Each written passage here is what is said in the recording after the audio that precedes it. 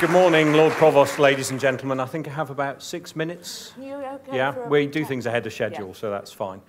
I know that I'm all that stands between all of you and a cup of coffee, and looking around the auditorium, I think I'm not the only one that needs a caffeine injection, so I will be mercifully brief if I can be. What I'd like to do is just give a quick, and it will be very quick, introduction to Dong Energy. Many of you know us as a wind developer, but I thought it might be useful to just give a little bit of an overview of the business as a whole before diving into what we're up to in offshore wind. And what I'd like to do is to give you a perspective of the offshore wind future for the UK from the perspective of a developer and I suppose one of the larger developers in the sector. So very quickly, our business is made up of 4 segments: thermal power, customers and markets, which is kind of selling electricity, E&P, which definitely deserves a mention whilst we're in Aberdeen, and of course wind power. We're about 6,300 employees. We are owned, as you probably know, by the Danish state, which brings some interesting challenges and opportunities compared to some of our peers. Very quickly, knocking off the first 2. Thermal business, we have around just over 6 gigawatts of generating capacity around our Northern European markets, mostly in the Danish market, but also elsewhere. Interesting fact there is that at the moment we are co-firing with biomass around 20%. We are aiming to take that up to 50% of our Danish power stations by 2020. So a big challenge there to bring in the scale of biomass co-firing that we strive to achieve. Moving on to customers and markets very quickly. We have around 1.2 million customers, residential and commercial customers in Denmark. We're the biggest utility, biggest power supplier in Denmark.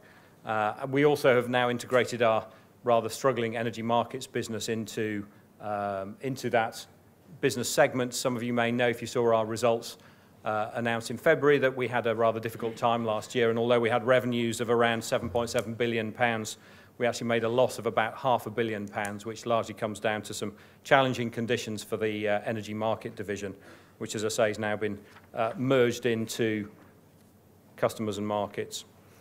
Homing in a little bit on E&P and wind power, which I guess is the Aberdeen piece of the story, if you like. E&P first, we're currently producing about 80,000 barrels of oil equivalent a day. That's from Norway and Denmark. We'll be bringing production on in the UK as well as other markets over the remainder of this decade, getting up to around 150,000 barrels a day, and challengingly keeping our reserve production ratio above 10, which those of you who've worked in the E&P world will recognise that doubling your production and growing your reserves base is a pretty tall order, but that's the plan, and we have the acreage to do it. And then finally, our wind business. We have around 1.7 gigawatts of installed wind capacity spread across the UK, Denmark. We do have some onshore wind as well, but that is exiting our portfolio, as most of you will know. The overall business mix, co-firing of thermal and also wind, is driving our strategic target of cutting the CO2 intensity of our electricity that we sell to our customers, cutting it down from 650 grams a kilowatt hour in 2006 down to around 260 by 2020. That is a big challenge, and of course wind power will play a major role in that. But as we've heard, this is all about business. It's not just about carbon. And we will also be driving up our return on capital employed above 12%, which makes us an attractive investment, I hope, because we are also out looking for funders to come into our business at the group level, as you may also know, which is a big change for us as a state-owned company. A little bit about what we do in the UK.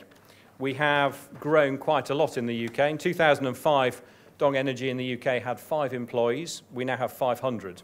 So we have grown tremendously, and a lot of that is in wind power, actually. We're getting on for 300 in wind power now.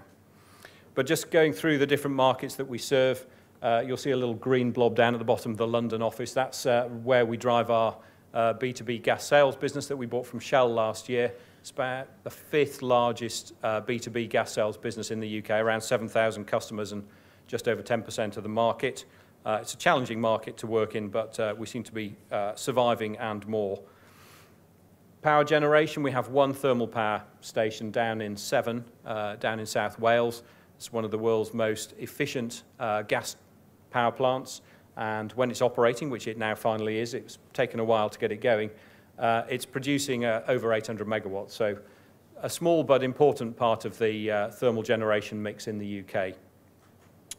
In terms of E&P in the UK, we are the largest licence holder west of Shetlands. We're a partner with Total in the Lag and Tormore development, which comes online next year.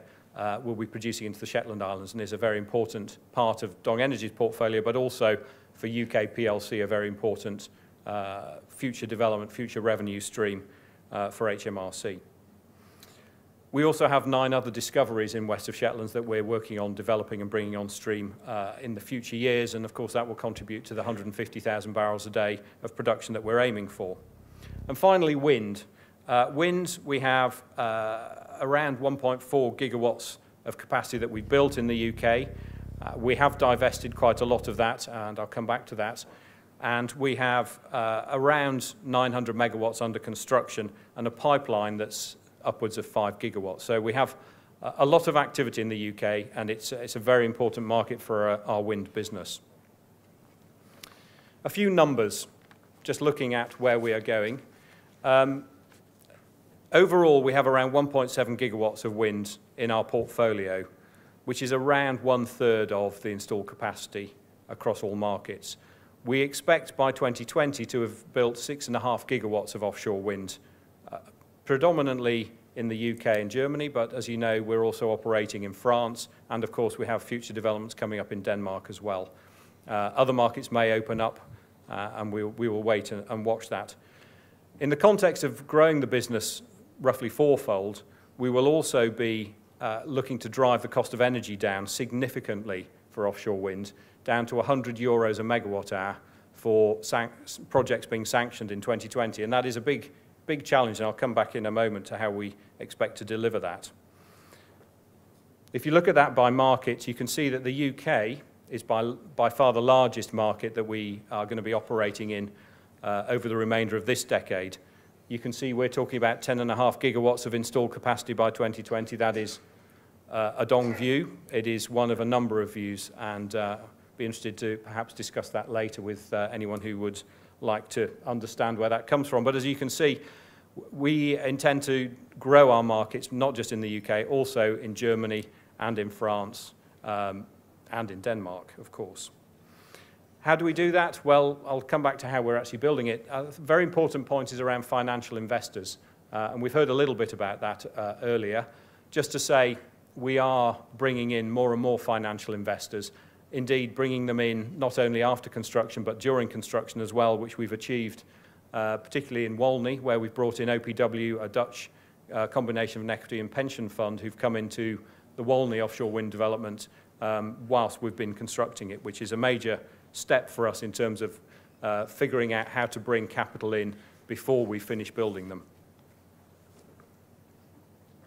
I think everyone knows the energy trilemma. I don't know who came up with that word, but it's a lovely one, isn't it? So yeah, keeping the lights on, driving carbon out of our economy, and of course keeping the costs manageable. And we hear a lot about the government's trilemma for energy policy, but I thought a developer should have a trilemma as well, so we've got one of our own. So here's the Dong Energy view of a developer's trilemma, which frankly is not that different. It comes down to policy certainty, cost of energy, and creating jobs and economic benefit for the UK. So I thought I'd just talk very, very briefly, Maria, about each of those, if I may. If you're quick. Firstly, cost of energy. We know that we need to bring offshore wind costs down so that they are in line with other forms of power generation, and we need to do it quickly to minimise the impact on consumer bills and, of course, to attract investors and enable the industry to develop at the scale that we would like to see. Clearly, offshore wind is competing with a number of other traditional and emerging technologies, and we need to make sure that offshore wind is a winner in that competition. The €100 a megawatt hour represents a cost reduction of around 40% from 30 to 40% from where we are today. And that is a target that we have set for a typical round 3 project. So it is in deeper water, but admittedly with particularly good offshore wind resource. What does it take to do that? Well, it takes radical innovation with suppliers and continuous improvement in our own business. I'll just touch very briefly upon the areas that we're focusing on. And we've set up our own cost of energy team, reporting directly to the CEO, to focus on this. It's a big strategic plank of our future business and one that we will deliver on. Firstly, turbines. As you know, we've got the first 2 offshore 6 megawatt Siemens turbines, direct drive turbines, now up and being commissioned at Gunfleet Sands. That's a major step for us. On top of that, we are working with Siemens and with a number of other turbine manufacturers looking at the next generation, because we can see 6 megawatts is a good step from 3.6 for us, and as you know, we do a lot with Siemens at the moment. But we recognise that if we're going to hit 100 euros a megawatt hour, we have to get bigger, we have to get higher capacity turbines, 8 to 10 megawatts, and we have to grow the rotors as well, from the 154 that we see on the 6 megawatt machine upwards to 200 metres and possibly beyond. That is a big challenge, but it's one that we will need to meet if we're going to drive the cost of energy down as far as we would like to. Second area, transmission. There is a lot of work going on. As you know, we're in a couple of round 3 projects, including Hornsea, which is quite a long way from shore. We're looking very hard at whether DC is going to be a good solution for that. If it is, how do we implement it? How do we make that a cost-effective piece of the puzzle? And I think transmission, as we get to larger, further from shore developments, is going to become a bigger and bigger piece of the innovation challenge. Thirdly, installation vessels. We've already started using the next generation vessels.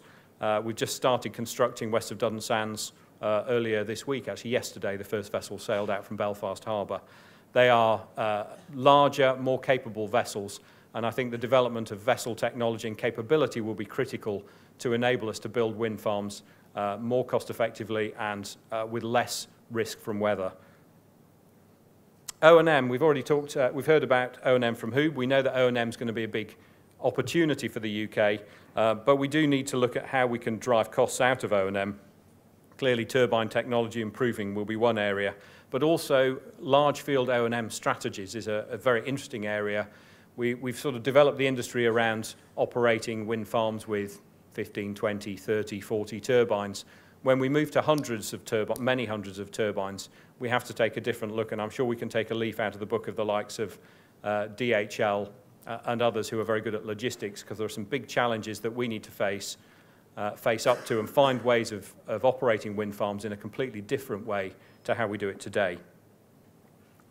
So developers like Dong and others, we need to push technology innovation, we need to push risk mitigation, but also we need government and ourselves to work together to deliver a more competitive supply chain, which we very much hope will include a very effective and successful supply chain in the UK. And that's because we know that we want to be a responsible developer. We know that we need to contribute to the markets where we operate. And we need to bring value to the economy in return for the support that we receive from consumers. Just a few facts. We've been looking at what we've achieved so far. For example, west of Duddon Sands, we expect a UK content of around 30+%. Something like 15,000 job years coming out of west of Duddon Sands and Walney over their life cycle. That's equivalent to 500 jobs over 24 years. So not an insignificant contribution. And of course, the O&M piece of that is extremely important. We're also investing in infrastructure. You'll know we have the Belfast Harbour facility. That's a £50 million investment that we've signed up for with Belfast Harbour Commissioners, is now going live with the west of Duddon Sands construction. So we're very keen to see the UK supply chain develop, and we're working with all the various bodies that are looking at this, the Offshore Wind Industry Council, the Offshore Wind Programme Board. We're also having bilateral discussions with BIS and with others. But we need to understand, how do we balance cost reduction and UK supply chain? There's no doubt that having an effective UK supply chain will be great for the industry, but in the process of getting there, we of course face challenges around new entrants, around reliability, around performance, around cost, around schedule. And we have to understand, and we need to know very clearly from government, how do we balance those two priorities, because they do compete. Ultimately, the two will be aligned, but on the process of getting there, there are some distinct tensions that we need to understand and manage. And the other piece that will drive the UK supply chain is knowing that there's going to be a market, and I'll come on to that right now. So Policy certainty. We've heard a little bit about it, but I think it's probably one of the biggest challenges that we as a developer are facing. And of course, we're a developer that has alternatives in other markets. We're in Germany, we're in France, we're in Denmark, potentially other markets, and we need to know that the UK market is going to be one that will deliver. So we have policy certainty in the short term, EMR and the energy bill. We've heard about the EMR being definitely finished, completed. I look forward to that. I think one word on that is that we need to be careful that perfect doesn't become the enemy of just about good enough to let us get on with our business.